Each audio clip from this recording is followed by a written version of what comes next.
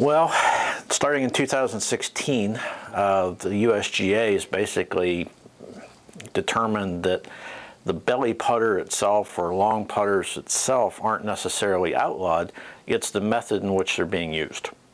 For a period of time, golfers, especially at the highest levels of the game, have shown a decent amount of success what's known as anchoring the putter to various parts of their body. Some would anchor it to their chest, some would anchor it to their belly button, anchor it to their forearms or chin or something like that, which basically created a fulcrum in the putting stroke.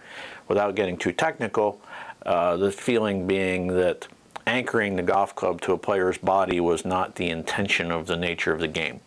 So the USGA has taken a lot of heat for it. A lot of people feel like they're worrying about things they shouldn't really concern themselves with because it's no real proven facts that it helps people putt better.